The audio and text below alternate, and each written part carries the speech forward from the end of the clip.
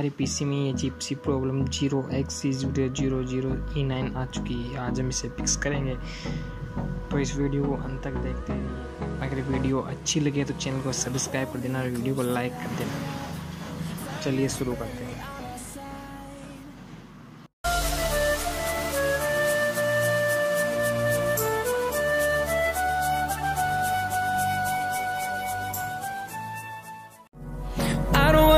What's left?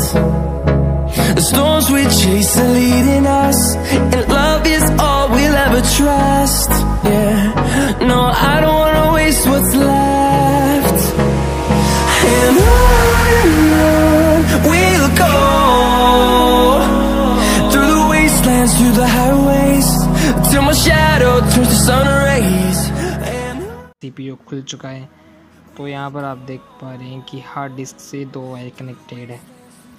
और ये जो अभी हमारी जो प्रॉब्लम आ रही है ये तभी आती है जब ये 2 वायर है ना, इसमें से ये फर्स्ट पावर ये सही से काम नहीं कर रहा हो या इसमें कोई धूल मिट्टी जमा हो गई हो। तो इसके लिए सबसे पहले हमें इनको साफ़ करना होगा, या ताकि साफ़ करके वापस लगा दें।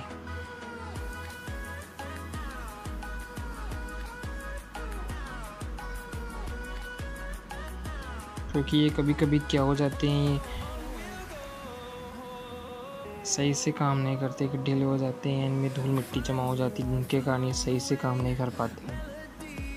तो हमें इनको वापस हटा के सेट करना पड़ेगा।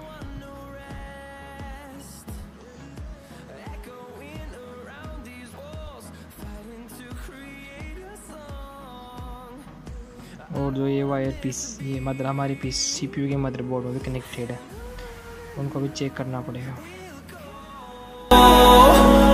Through the wastelands, through the highways, till my shadow turns to sun rays. And on we'll go, through the wastelands, through the highways, and on we'll go.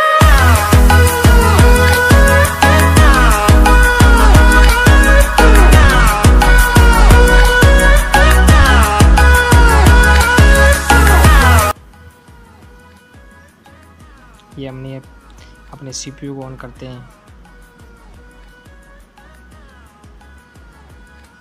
We'll grow in number, fueled by them to see the horizon. तो ये हमारा PC start हो चुका है। तो देखिए problem अब नहीं रही। दोस्तों, अगर वीडियो अच्छी लगी तो लाइक कर देना और चैनल को सब्सक्राइब कर देना, क्योंकि हमारी मेहनत का फल आपके लाइक बटन और सब्सक्राइब पर ही निर्भर करता है। तो चलिए हम आपको पूरा स्टार्ट करके बता देते हैं। Sun rays